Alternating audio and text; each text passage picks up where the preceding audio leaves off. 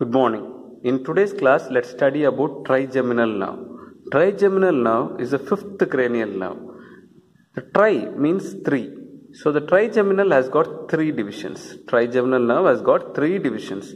The first one is ophthalmic, second one is maxillary, and third one is mandibular. The trigeminal nerve has got two functional components. So what are the two functional components? One is motor and other one is sensory component.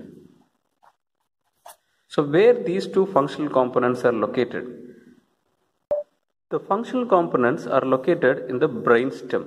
So this is actually the floor of the fourth ventricle, the middle cerebellar peduncle,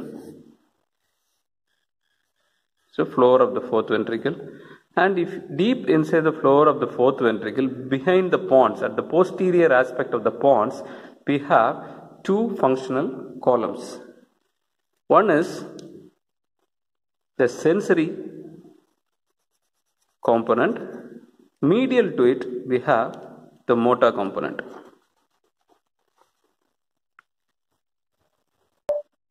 There are three parts for the sensory nucleus. We have this is the main sensory nucleus. Superior to the main sensory nucleus, we have the mesencephalic nucleus, and inferiorly it extends into the brainstem and up to the proximal part of the spinal cord, that is the spinal nucleus of trigeminal nerve. So these are the three components of the sensory part. Next, coming to the motor, it is a single main nucleus of the main motor nucleus. So this is the main motor nucleus, this is the main sensory nucleus, and this is the mesencephalic nucleus, and this one is the spinal nucleus of the trigeminal nerve. The main part of the trigeminal nerve is made up of this sensory component. So the sensory component is going to supply the skin and the glands which are present on the face. Okay, it is going to supply the skin of the face, it is going to supply the palate, soft palate, it is going to supply this hard palate, its mucosa and its glands, including the palatine tonsils, frontal sinus, maxillary sinus, etc.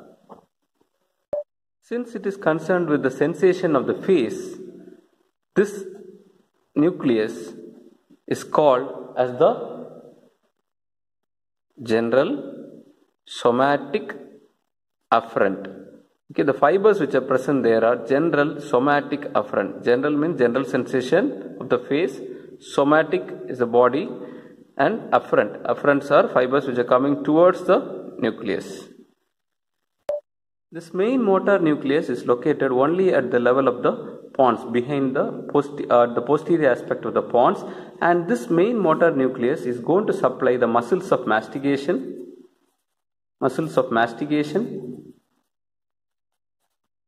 and also it supplies some of the muscles of the face like mylohyoid,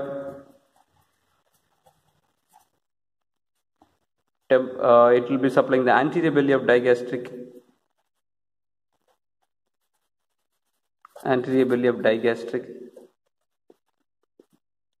and also it supplies tensor palati and tensor tympani.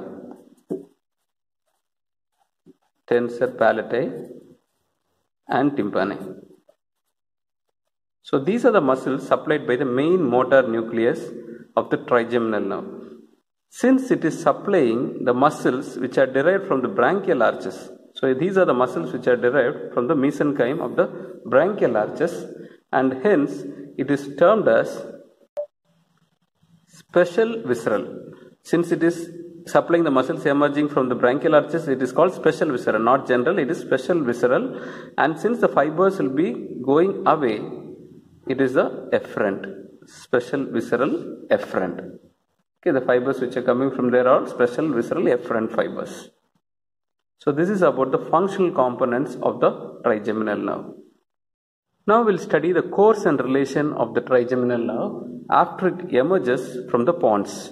So this is the anterior aspect view of the pons. This is the anterior view of the pons. The pons is the medulla. The pons on either side, it will be ending in middle cerebellar peduncle. So this is the basilar sulcus, and these are the fibers which are going towards the middle cerebellar peduncle. So the trigeminal nerve emerges at the junction between the pons and the middle cerebellar peduncle, where the middle cerebellar peduncle is just starting from pons. Okay, so this main nerve is emerging from the pons here, and this nerve will have two components. The laterally we have the sensory component, and medial to the sensory component we have the motor component. Medial to the sensory component we have the motor component.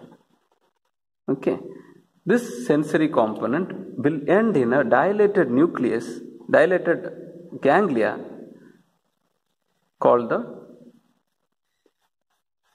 trigeminal ganglia. Okay, it will be ending in the dilated trigeminal ganglia. Motor nerve root will not contribute in the formation of trigeminal ganglia. Here this ganglia is convex anteriorly and somewhat concave posteriorly. If you see, it is little concave posteriorly and convex anteriorly. Okay, and this trigeminal ganglia is located on the petrous part of the temporal bone. The ganglia is located on the petrous part of the temporal bone, on its medial aspect. This is the petrous part of the temporal bone. You can see this is the medial aspect. You can see a small depression here. This is a trigeminal impression. This is a trigeminal impression on the anterior sloping part of the petrous part of the temporal bone. Here I have shown how the ganglia will be located on the petrous part of the temporal bone. This bulged portion represents the ganglia. Okay. Now, this ganglia is in close relation with, there is a sinus which will be here, that is the cavernous sinus. That will be the cavernous sinus. The posteromedial aspect will form a depressed impression or a bulged portion. This bulged portion of the ganglia will form an impression on the lateral wall of the cavernous sinus. So this bulged portion will form an impression on the lateral wall of the cavernous sinus.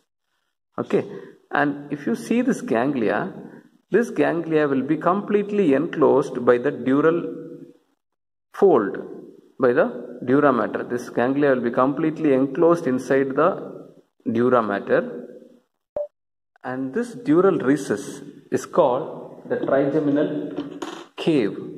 This dural recess around the ganglia is called the trigeminal cave. This is called trigeminal cave.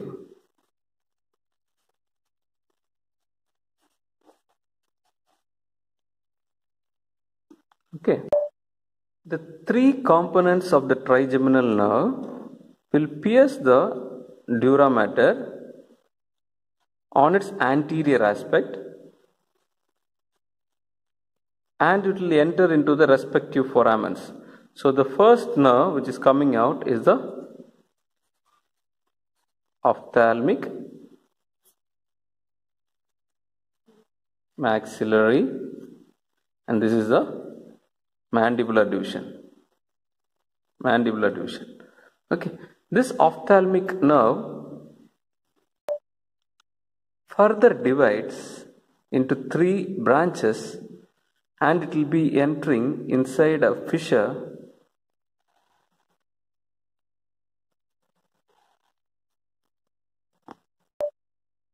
called the superior orbital fissure. This fissure is superior orbital fissure. So it enters inside the superior orbital fissure. Next division is the maxillary. This maxillary nerve will enter inside the next foramen,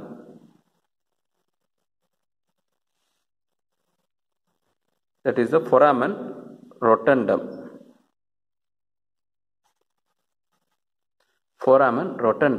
The mandibular nerve will enter inside the third foramen, that is the foramen ovale. It will be entering inside the foramen ovale. Now we will see the respective foramens in the skull.